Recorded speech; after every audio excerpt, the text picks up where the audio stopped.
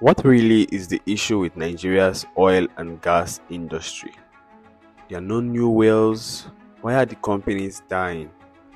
So today we'll be showing you around the Warri Refinery and its current state.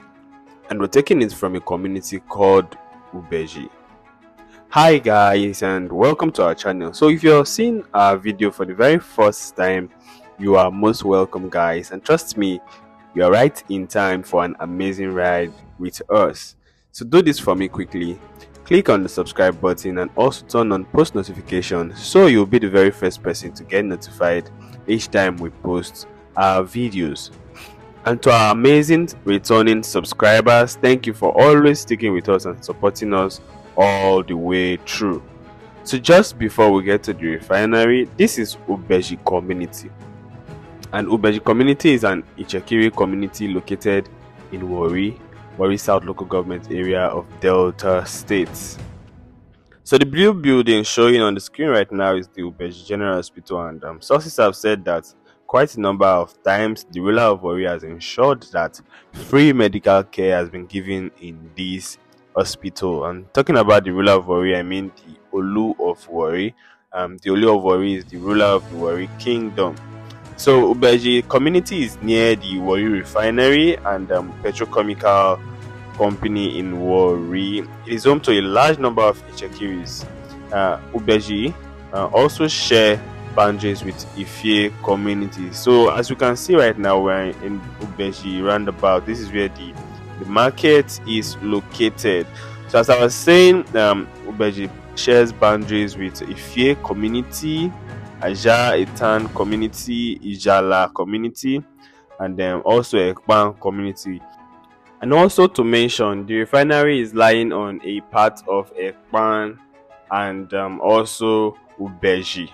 So moving out of these gates, what we'll see next are the walls of the refinery. And just opposite these walls, you will see the NNPC Gas Infrastructure Company, and that is where their office in Warri is located.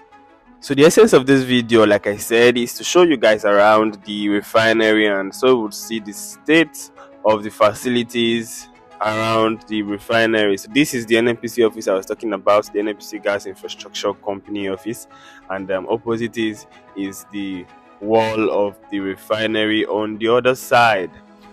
So sometime in August this year, the president of the Petroleum Products Retail Outlet Owners Association of Nigeria, that's talking about Petro, Dr. Billy Giles, had earlier revealed that the 60,000 barrel per day capacity Port Harcourt refinery has begun the production process, but we're yet to see any changes as regards that, if they have actually begun and if production is ongoing there.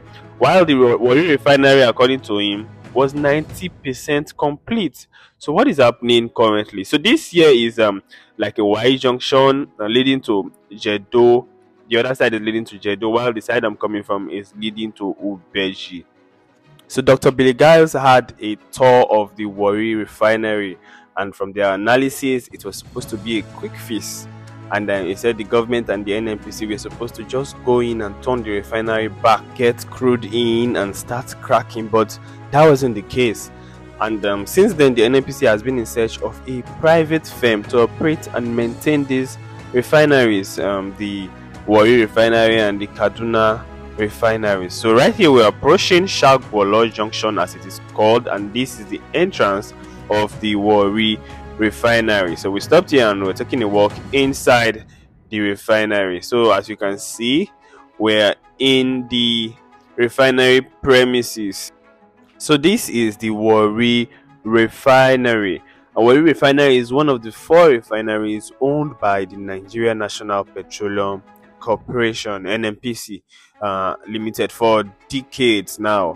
And the country has 4 state-owned refineries which are located in Port Harcourt, Kaduna, and Warri. And the lack of functional refineries has forced Nigeria to rely heavily on imported refined petroleum products over the years, and this has had a significant impact on the country's economy. Not until the Dangote refinery in Lagos was fully built and now functional, even though of course it is a private owned refinery which has its own monopoly. So the Warri Refinery was commissioned in the year 1978, and the refinery has a capacity of about 125,000 barrels per day. In this complex, there is a petrochemical plant that was also commissioned in the year 1988, and it produces a capacity of 13,000 MTA of polypropylene and 18,000 MTA of carbon black. The refinery supplies markets in the south and the southwest regions of Nigeria. There are also a good number of Nigerian banks in the premises of this Warri Refinery, and also there is also a police station right in here. And as we go on, you would catch a glimpse of all of that as we move on in this video.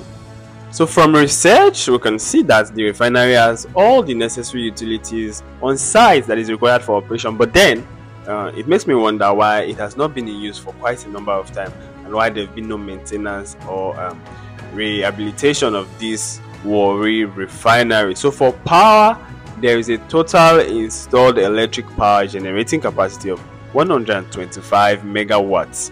While for steam, the company has a power plant that has an installed high pressure steam generating capacity of 545 tons per hour from 3 boilers, 2 hours units, a coal boiler in the FCC unit, and CRU heat recovering unit. It has a portable water treatment plant, and the refinery also has a wastewater treatment plant that has been upgraded and rehabilitated in recent time. It has a crude oil storage capacity of 273,600 M3, sufficient for about 14 days operations. It also has a crude oil supply to WRPC, which is from Escravos, which is an island about 80 kilometers away from the Warri Refinery. It has a jetty with facilities for fuel oil, diesel, and PMS import and export, as well as ethylene import and storage facilities, a truck loading facilities for product evacuation, and lots more. We can keep naming and going on and on and on. So this here is a restaurant right here in the facility, a NNPC owned restaurant, still very functional. There are people in there from the video, as you can see. So from the video evidence, there are quite a number of structures in here that look abandoned and non-functional for now, as you can see. So this is the police station I was talking about earlier. There are still some police officers in there as this video was being made.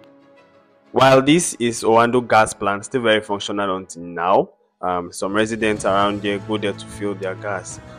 So this is the signpost for Daewoo, Nigeria, with the company location just in front, the office just in front. This is it.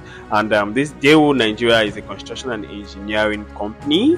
Yes, but obviously right now this place looks abandoned and nothing seems to be going on around there.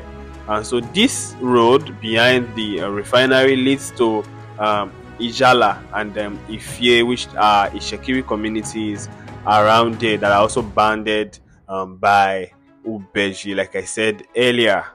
If you're still seeing this video until now, this is me saying thank you for staying tuned. And also, if you're yet to subscribe to the channel, please do so before leaving, and also do not forget to turn on post notification so you'll be the first person to get notified every time we post new content.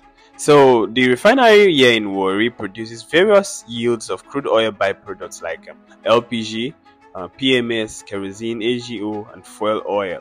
It has a capacity of 125,000 barrels per day, like I had earlier said. However, it has never achieved full capacity utilization, as production has declined steadily, except the early 90s, during which there was a brief upswing in production.